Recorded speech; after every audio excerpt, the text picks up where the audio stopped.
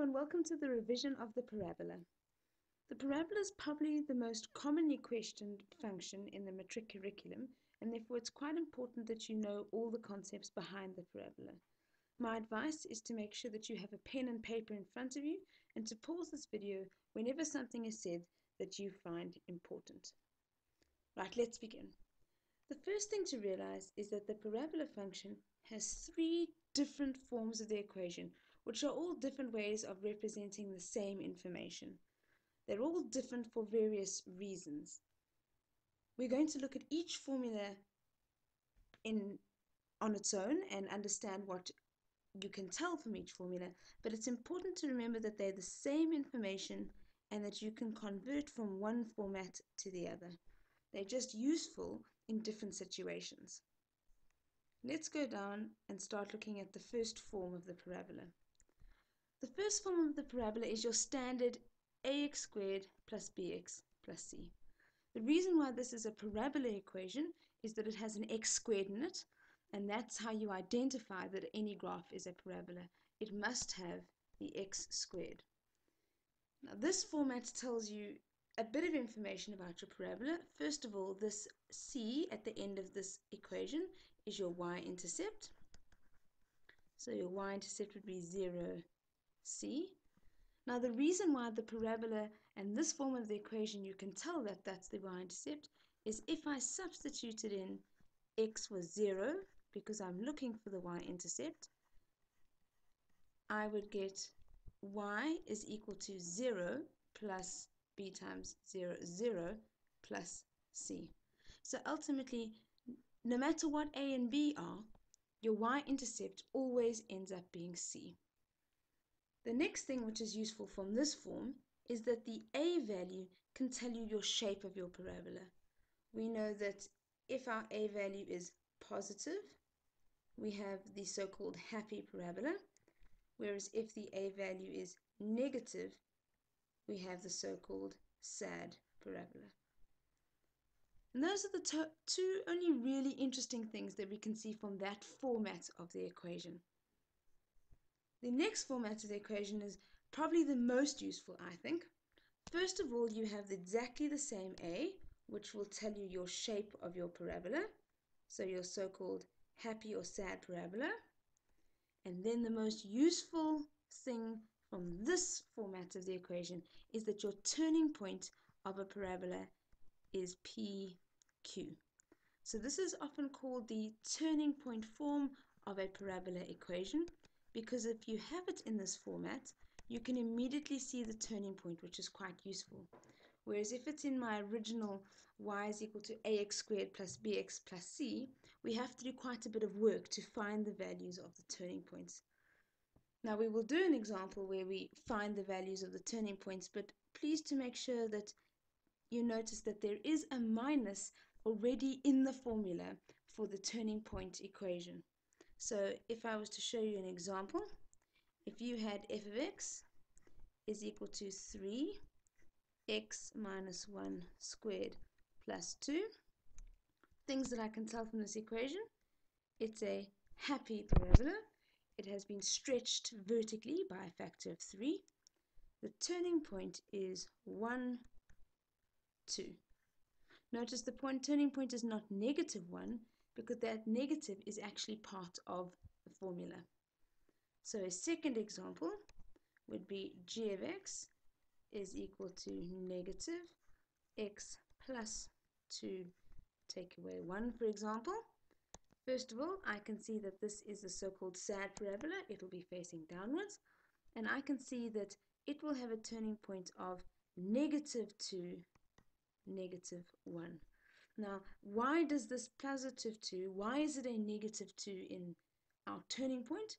Reason being that your formula has x minus the x value of the turning point, which would have to be minus 2 in order for you to have a plus 2 in the equation. Now I've just noticed that I did forget my squared, and I mustn't forget that, otherwise this would be a straight line and not a parabola.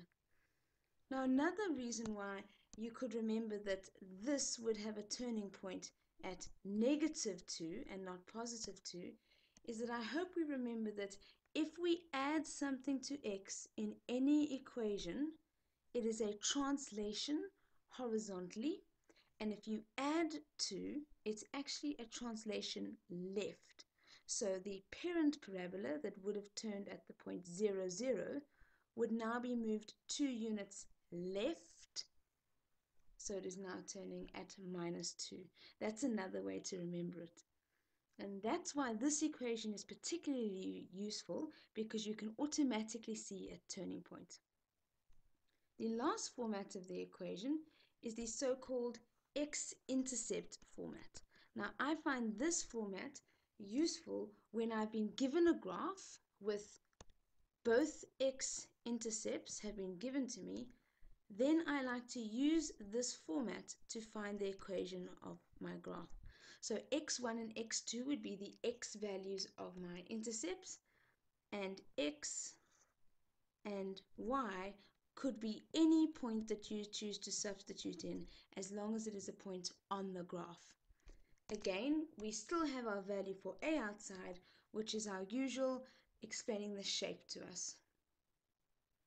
What we're now going to do is look at an example of how you can move from one format to another, and what you can tell from each of these formats. So let's have a look at example 1. Example 1 says f of x is equal to 2x squared, that makes it a parabola because of the x squared, minus 4x minus 6. Now first of all, just with this notation, please remember that f of x is simply a notation, and it stands for the y value on this parabola. So if you feel more comfortable to call it y, that's not a problem. Now the question says find the equation of the axis of symmetry, and the second question says find the range. Now let's focus on the axis of symmetry. What I can immediately tell from this format is that my parabola is a so-called happy parabola.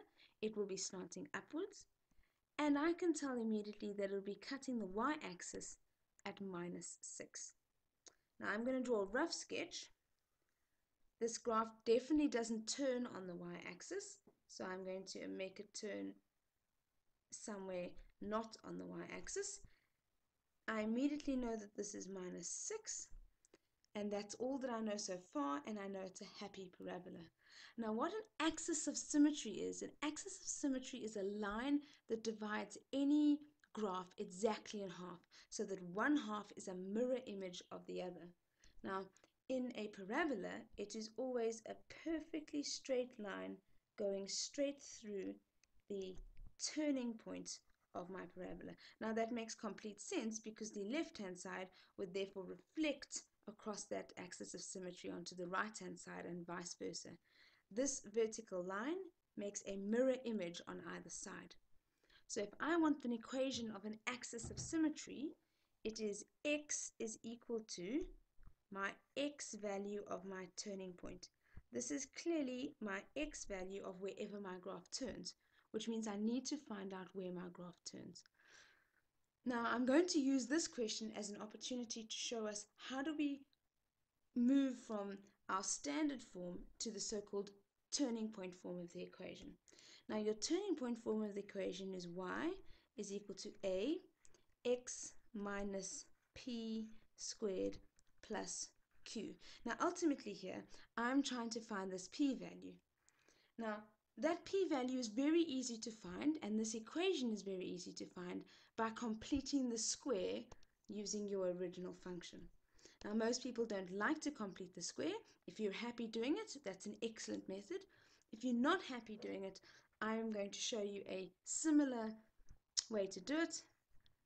First of all, I know that a is 2. I can immediately see that from my original form, so immediately I know that this is going to be 2x minus p squared plus q. Now if I don't want to complete the square, I need to remember a formula which is not given to me, which is the x value of a turning point on a parabola only is negative b over 2a. Now please remember that your standard form is ax squared plus bx plus c. So what these b and a and c refer to are the coefficients in my original standard form equation. So if I want to work out the x value of any turning point of a parabola, I can use my standard form. So it's negative b. In this case, b is negative 4 divided by 2a, and in this case, a is 2, which makes my x value of the turning point 4 divided by 4, which is 1. Now that immediately means I can go back to my function, and I know that this graph turns at an x value of 1, and therefore my turning point formula must be x minus 1. Now this means I can immediately go and answer my question of what is the equation of the axis of symmetry. My axis of symmetry must be x is equal to 1, because my turning point is 1 and a y coordinate. Now, if I want to complete my formula, I need to know what this q is, what this y value of my turning point is. Fortunately, we know that an equation links a y coordinate with an x coordinate. So if I have an x coordinate of minus 1, I can easily find the corresponding y coordinate by simply substituting that 1 into my equation. So I will have y is equal to times 1 squared minus 4 times 1 minus 6. This will work out my y value of my turning point because I've substituted in my x value. So 2 times 1 squared is 2, minus 4 times 1, take away 6. So my y value is negative 8, which means I can fill it in on my graph if I was asked, and I can go and change my equation to 2x minus 1 squared minus 8. And now I've successfully converted from my standard form to my turning point form of my equation. It can also be done with completing the square. Now to turn our attention to the second part of this question, which said what is the range of f of x. Now the range of a function is the y values that this function produces. Now I generally draw a horizontal line for myself, and I figure out what y values can possibly be produced. If I draw a horizontal line there, I can clearly see that the graph does not get that low. Where does the graph get to? Well, the graph has a minimum, and it has a minimum value for y at negative 8. And anything above that, the graph occurs there. Anything below that, the graph does not occur there. Therefore, I know that y values can be anything above or equal to minus 8. Anything lower than minus 8, and the graph does not go down that far. Therefore, my range of f of x is y is greater than or equal to minus 8. While we're talking about range, we might as well mention the word domain. Our domain is the set of x values which you are allowed to substitute into a formula. Now, generally when I'm looking for domain, I simply go and look at my function equation, and I ask myself, is there any reason why I couldn't substitute in any particular x value? Would any x value cause this to be undefined or cause it to have a problem? And if I look at any parabola equation, there will never be a problem. I can always substitute in any x value I choose. So x can be any real number, which we often say x is an element of reals, which is the easiest way to say that.